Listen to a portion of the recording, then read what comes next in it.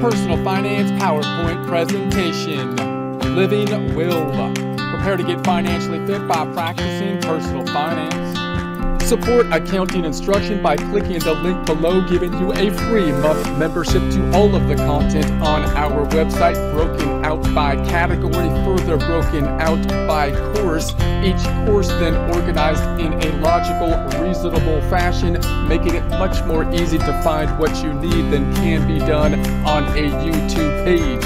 We also include added resources such as Excel practice problems, PDF files, and more, like QuickBooks backup files when applicable. So once again, click the link below for a free month membership to our website and all the content on it.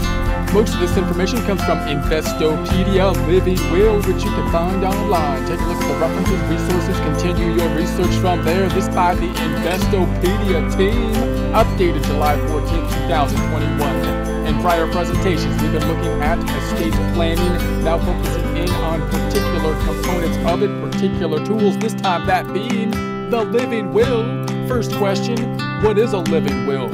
A living will, also known as an advance directive, is a legal document that specifies the type of medical care that an individual does or does not want in the event they are unable to communicate their wishes.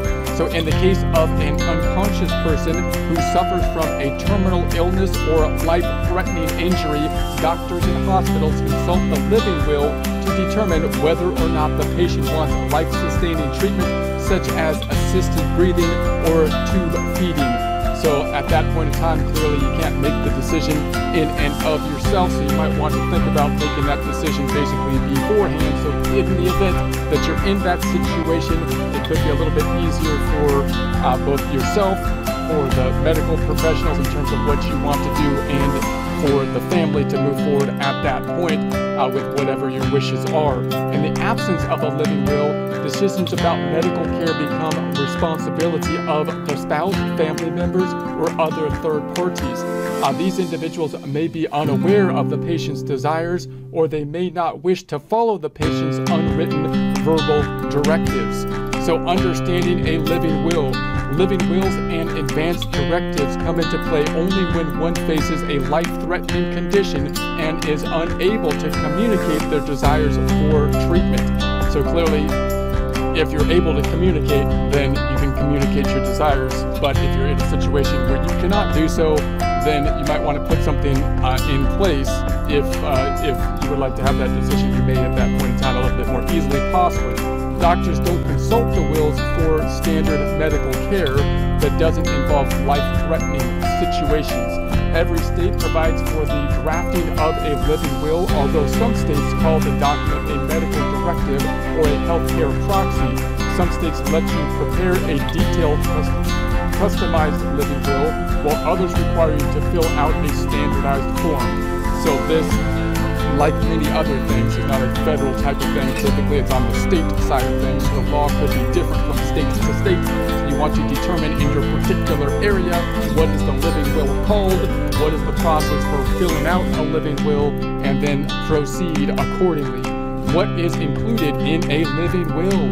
A living will addresses many of the medical procedures common in life-threatening situations, such as resuscitation via electric shock, ventilation, and dialysis. One can choose to allow some of these procedures or none of them. So one can also indicate whether they wish to donate organs and tissues after death. Even if the patient refuses life-sustaining care, they can express the desire to receive pain medication throughout their final hours.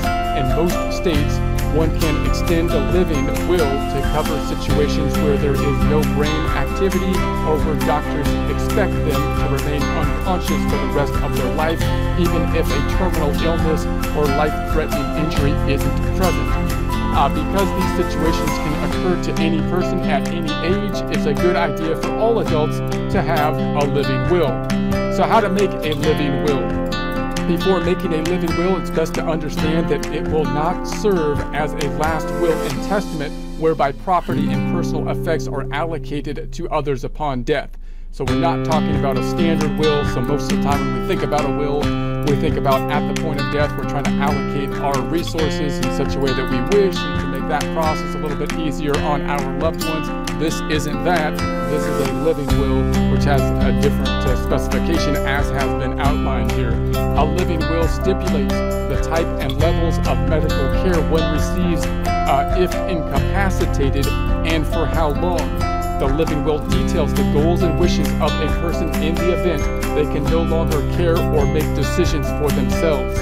When creating a will, consider how you want to integrate your personal or religious beliefs into the care received. It might be helpful to segment the living will into categories of care.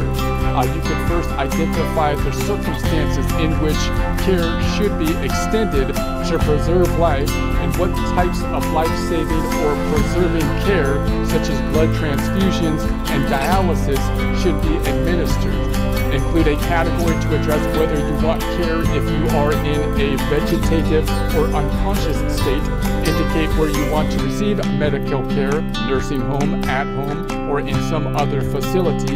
You can also request how nutrition will be provided, whether it will be given intravenously, by mouth, or withheld. Another category to consider is pain management. Indicate the type and levels of treatment to manage pain. So you can further break down these categories into life-sustaining pain management and pain management in lieu of life-sustaining care. If you have family or friends who will be responsible for overseeing your care, discuss your plans with them. It might be helpful to include them in the decision-making process, as they might have insight into areas otherwise overlooked when planning alone. Lastly, enlist the help of a professional such as an estate planner or attorney. These experts can help you make decisions for the best possible outcomes. So healthcare proxy.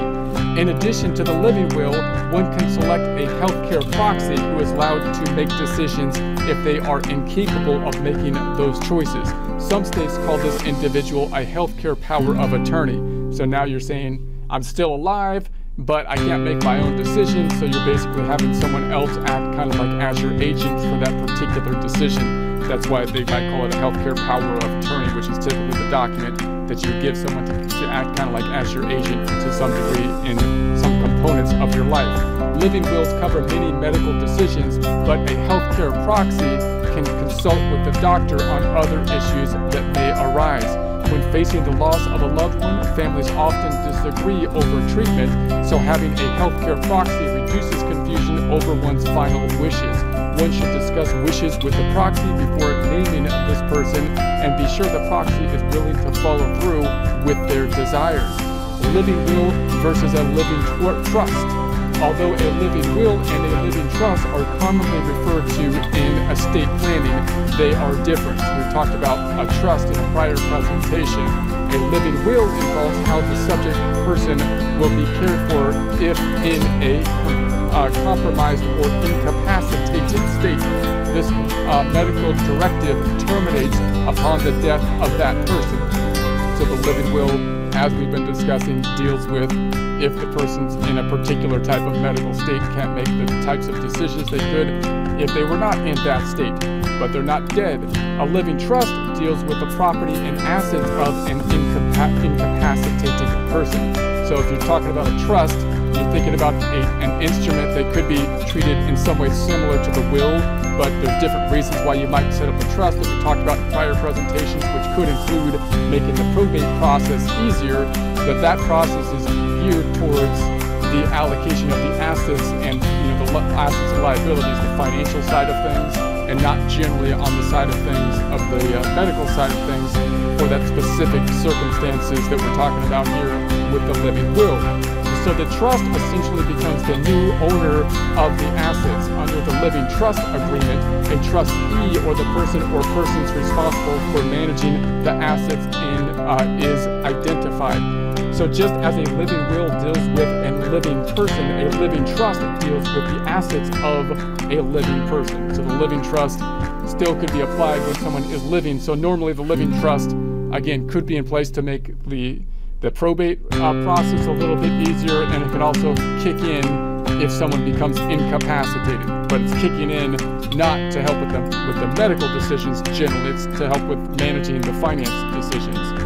So they both are executed when the initiator lacks the capacity to make decisions for themselves. So do I lose control of my living will if I appoint a proxy? You will not lose control of your living will while you have the ability or capacity to make decisions. If incapacitated, the proxy has the legal authority to act on your behalf, making decisions about your health care. Review the living will with the proxy to make sure they understand your wishes and agree to enforce them when needed. What is the difference between a living will and a last will and testament? A living will addresses the type of medical treatment given to a person who was unable to make those decisions for themselves. The living will carries out the expressed wishes regarding medical care of a person should they become unable to manage their care. The last will and testament are the expressed wishes of a person regarding how their assets will be allocated or disposed upon their death. What is a bank's living will? A bank's living will is a legal report filed annually by companies instructing how the business will be liquidated in the event of insolvency. When we think about a bank's living will, it sounds similar, but you're talking about basically a death situation of a corporation, a legal entity, a bank, and the liquidation process therefore therein.